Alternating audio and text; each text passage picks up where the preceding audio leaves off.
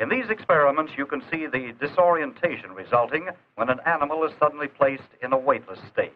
Cats, when dropped under normal conditions, will invariably rotate their bodies longitudinally in midair and land on their feet.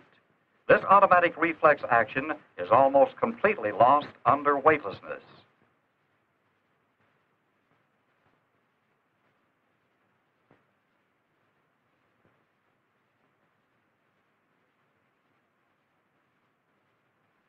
Pigeons normally keep their bodies in a horizontal axis while in flight.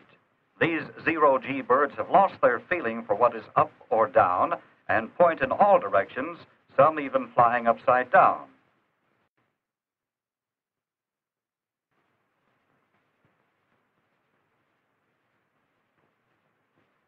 In this sequence are shown experiments of simulated weightlessness, or zero-G. To produce this weightless state, an aircraft, in this case a Convair C-131, is flown through a Capillarian trajectory. Starting at 12,000 feet, the aircraft goes into a 10-degree dive until a speed of 250 knots is reached.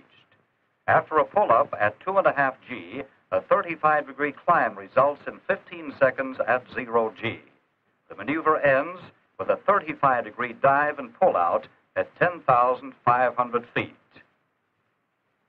In these experiments, you can see the disorientation resulting when an animal is suddenly placed in a weightless state. Cats, when dropped under normal conditions, will invariably rotate their bodies longitudinally in midair and land on their feet. This automatic reflex action is almost completely lost under weightlessness.